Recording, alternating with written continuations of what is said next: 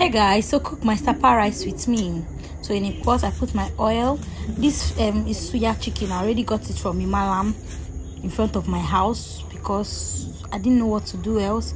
Okay, so I just put the chicken in this hot oil just to show it oil, not necessarily to fry it, just to like heat it up, like, you know. So I didn't fry the leg and the head. I just kept that one to be eating as I'm cooking. Yep. So this is my chicken. After I'm done frying it, I go with my onion. Sorry, I'm eating as I'm doing this voiceover. I go with my tomato paste, just one sachet tomato. Yeah, that's why I say Sapa rice. Then I put one Maggi first, use and fry the tomato. I added water. Then I added 3 Maggi again. I added my onga. You can use spicy tea too if you're cooking this Sapa rice. I added my curry masala.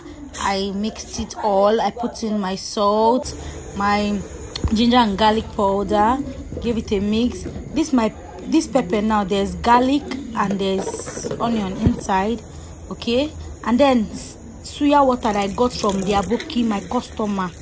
Yes, so I pour in the rice, give it a good mix, cover it. When I'm done mixing it, cover it. So here I am just chilling with the leg of the chicken, and now my food is ready. You will just take this voiceover anyhow you see it, okay? So now I'm just mixing it very well because I'm hungry. Just did my iron on him. My sisters are already saying, "Goody, where's the food?" You know. So I was about to dish my food, but I said no. Let me do some decoration now because I call it Sapa rice. I will not now decorate, and I took this flax. This one is from a. I just took a small plate. Let's leave big grandma, and it came out nice. Look at the shape. Look at the shape.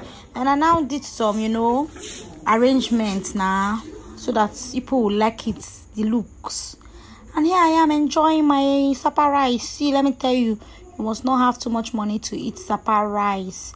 I will leave the prices of everything in the comment section. Bye. No bye. So this, I'm just remaining these 2 pieces to take to school tomorrow. So I left some rice. I'm going to carry it to school. Oh God.